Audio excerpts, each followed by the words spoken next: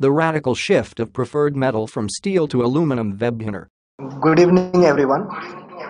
My name is Deepu Deshaputran. I am a senior research analyst with Market Research Future. Along with me today is Charudat Gangude. He is a research analyst at Market Research Future. Hello everyone, we both welcome you to the present webinar. So, our webinar title, The Radical Shift of Preferred Metal from Steel to Aluminum, is based on the recent trends of lightweight materials that is going across the globe. So we have our reports based on this both of the metals, that is steel and aluminum, and here is a highlight of the comparison of how these industries are moving and why the end use industries are preferring aluminum over steel. So the key areas of discussion today will be the supply demand balance, factors driving the switch, price comparison, some regulatory trends, along with the end use mega trends and key developments of the major companies operating in these markets. So let's begin with the supply and demand scene. So here, let's talk about the raw materials here. The raw material advantage of aluminum over steel. So the major raw materials that is used is bauxite. So which is most abundantly found in the Earth's crust, and generally this bauxite contains 40 to 60% of hydrated alumina oxide, which is further smelted to aluminum. Around 90% of bauxite reserves are located in the tropical and subtropical regions, covering many miles and average with an average thickness of 4 to 6 meters. Some of the major countries with bauxite reserves are Africa, Oceania, South America, and Caribbean. So the aluminum industry is the major consumer of bauxite mined across the world, and it is available in surplus, which makes it an advantage for aluminum production over steel. Whereas in steel, there is a shortage of coal. Coal is primarily is used for the production in the thermal power plants. For instance, in country like India, where there is a supply deficit of coal for the steel industry. Majority of the chunk is going into thermal power. So that brings us to our the supply side of aluminum, how the aluminum is supplied across the globe. Going forward in the supply side, we have a huge supply surplus in this market. We have the world is producing aluminum, overproducing an aluminum since 2009, and in January February 2017, the world has produced the biggest aluminum since 2009 in this period, which was valued at around 858 kilotons. And China has single-handedly the major contributor in this overall imbalance. China has produced over 1 million metric tons of aluminum during which was the 3-year high in the recent period.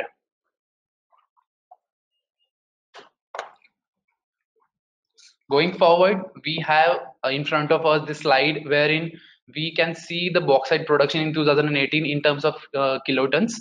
Australia is the largest bauxite producer, which was valued at around 83,000 kilotons in 2018, followed by China, Guinea, Brazil, and India.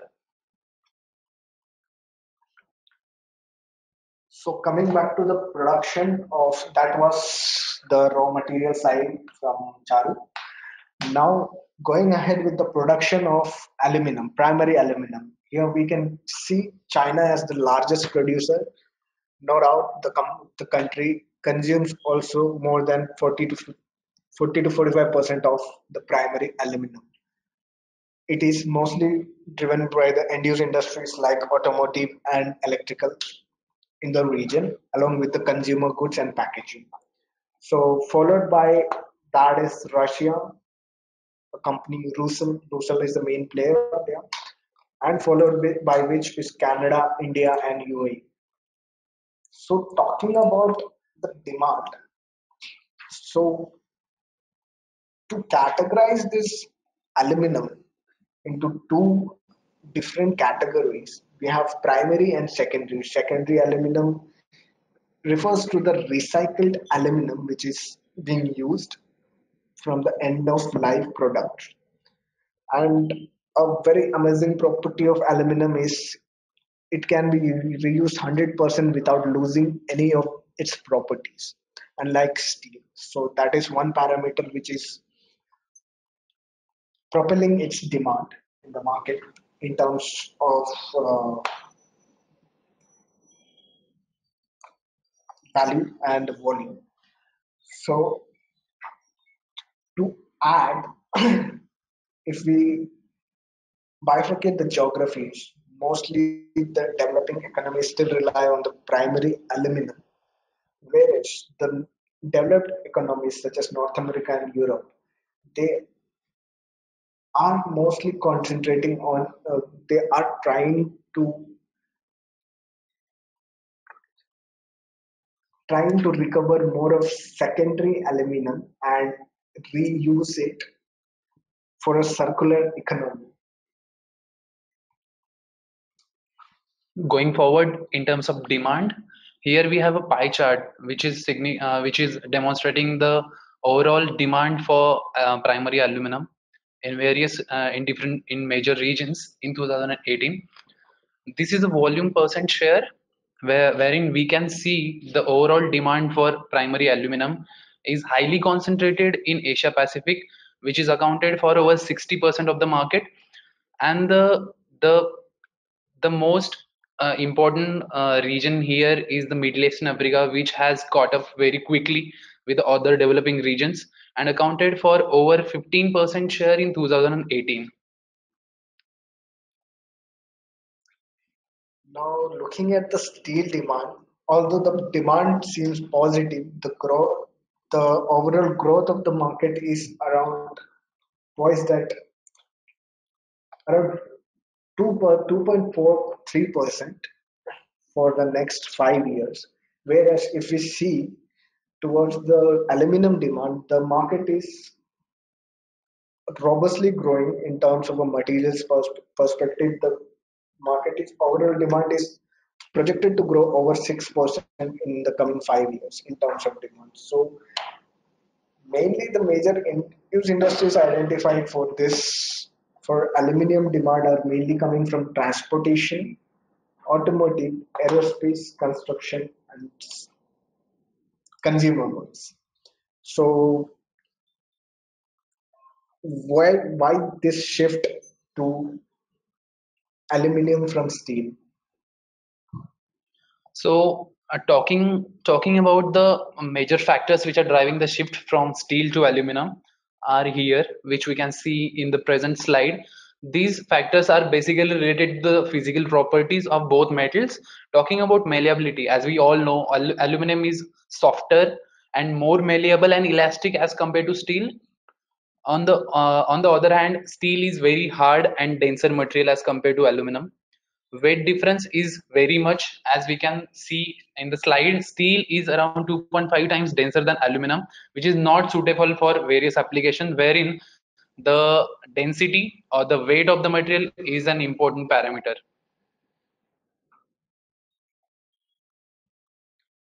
And the other thing is recyclability of aluminum as compared to steel.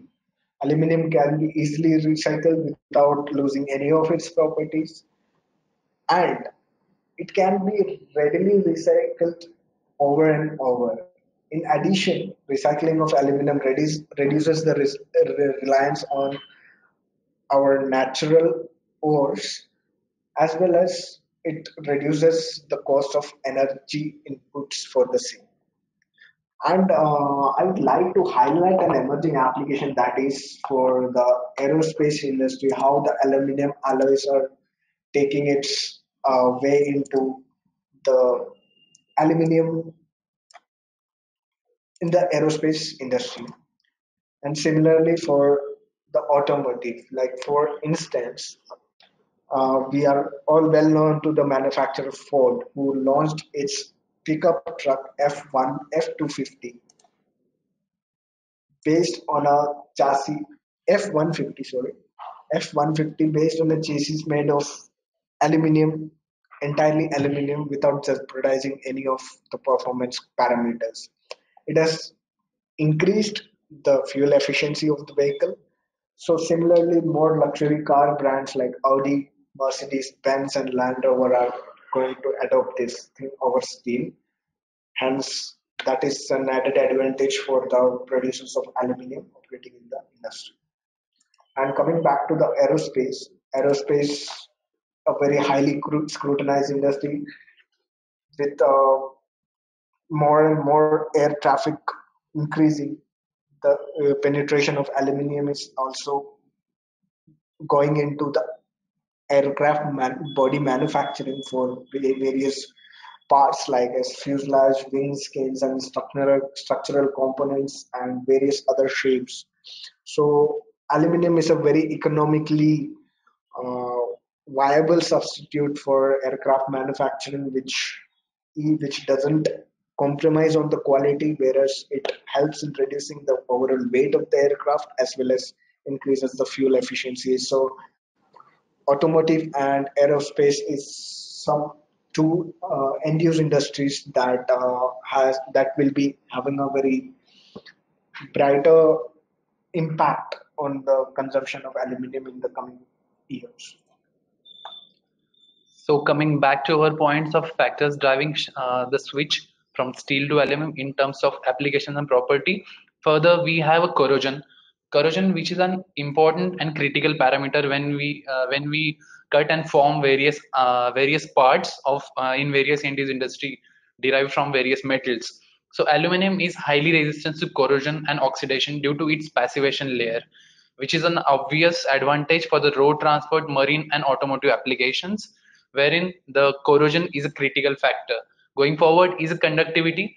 As we all know, aluminum is a very good conductor of heat and electricity, which drives its demand in various end use industries such as air conditioning and cooling in automotive, and at the same time, it is vastly used in the electrical industry for power transmission.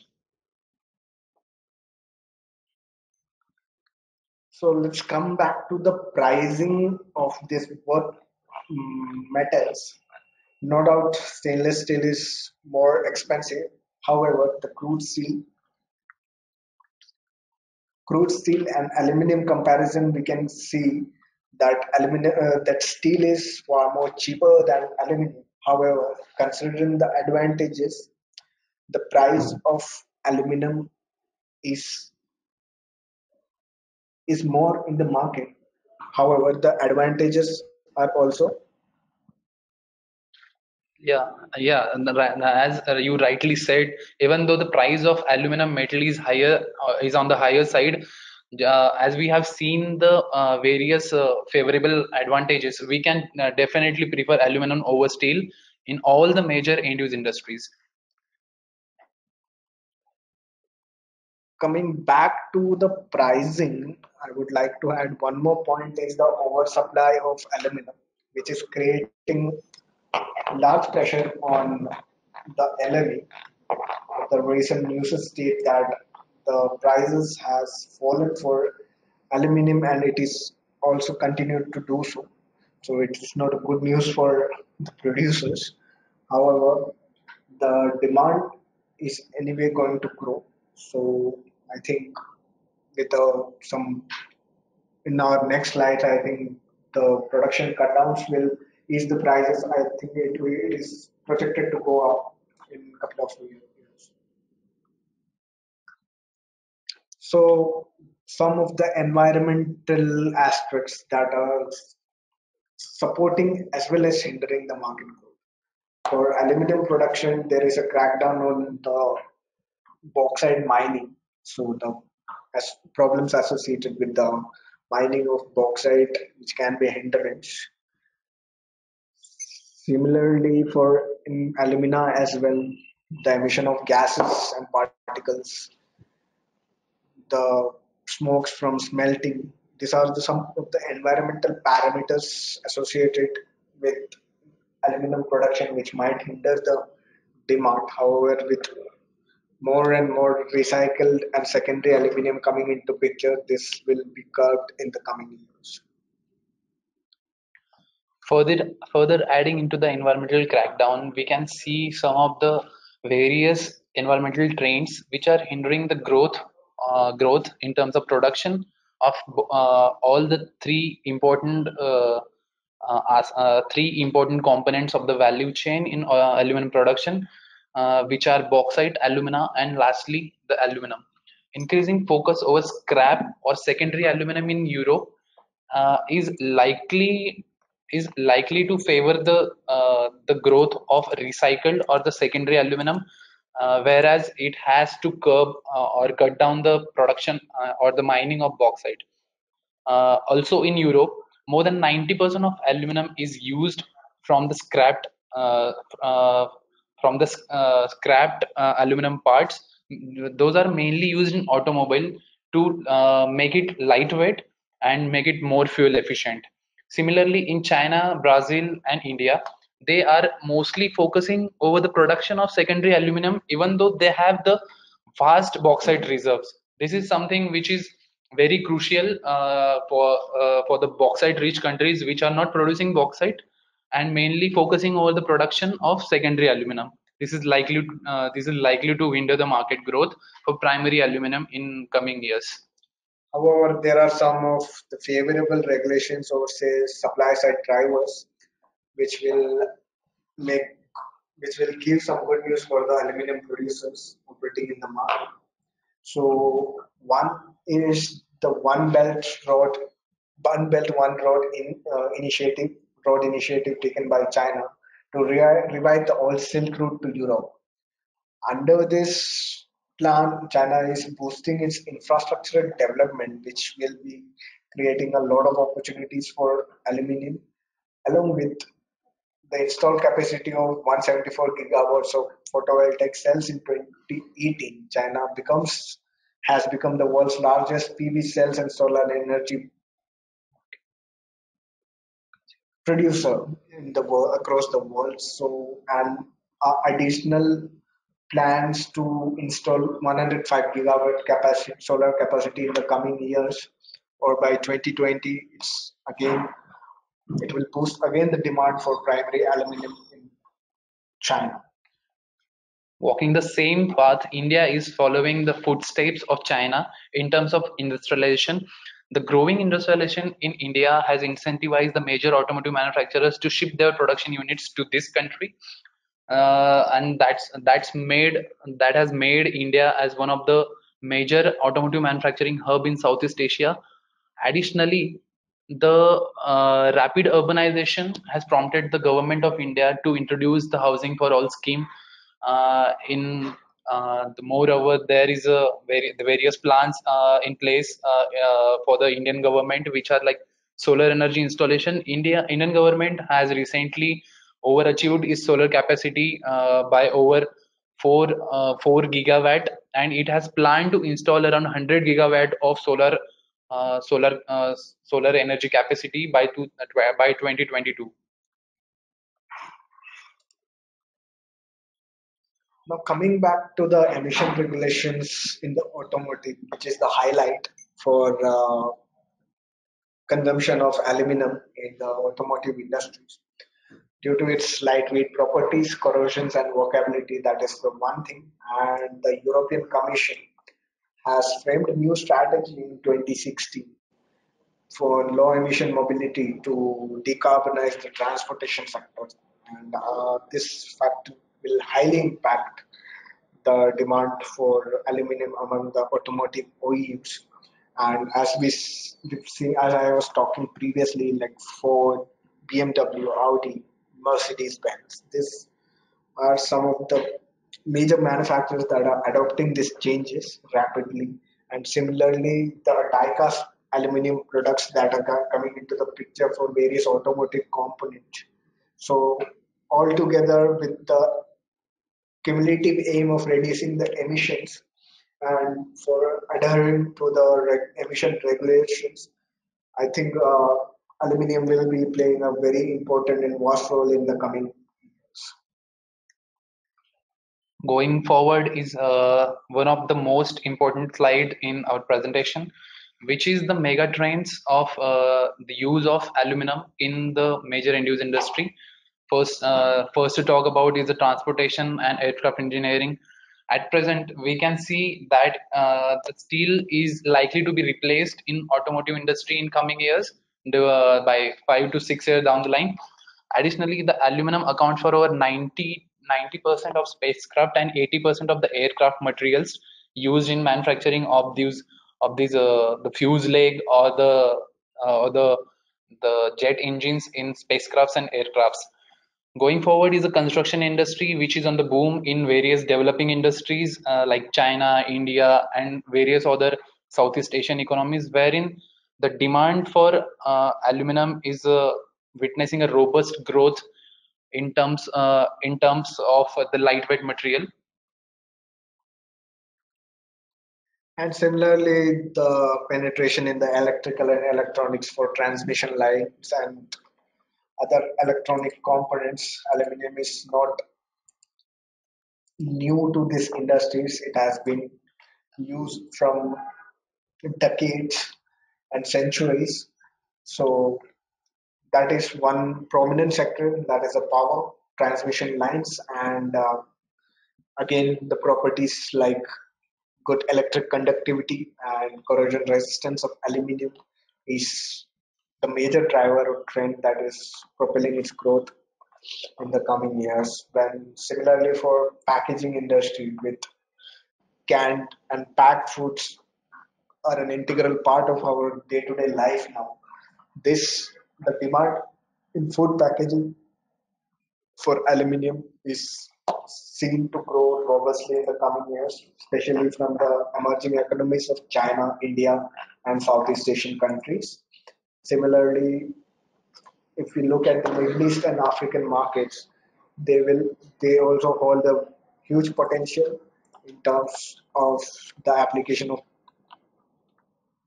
aluminum foils in the packaging sector. So going ahead, the key developments and key capacity additions and shutdowns that you can see in this slide. So these are the recent expansions that has been done by various top aluminum operators across the globe. So to continue, we can see around 12 expansions till 9 from 2016 to 2019. 12 companies has been involved in various capacity expansions. In contrast to that, there has been only three shutdowns of plants, which is detailedly explained in our reports that has been published. So customized reports and regional reports on aluminum and steel market and the various dynamics are involved in these reports. And this is to conclude. These are some of the major trends that we have observed in the industry, aluminum and steel industry, how why this radical shift from aluminum from steel to aluminum. So these are some of the key findings which we have highlighted today in this session. For more information, you can always log into our website, that is www.marketresearchfuture.com, and you can raise your queries. And if you have any questions regarding this webinar, you can go ahead. Thank you so much. Thank you for listening. Cordially fill in sample request for more details.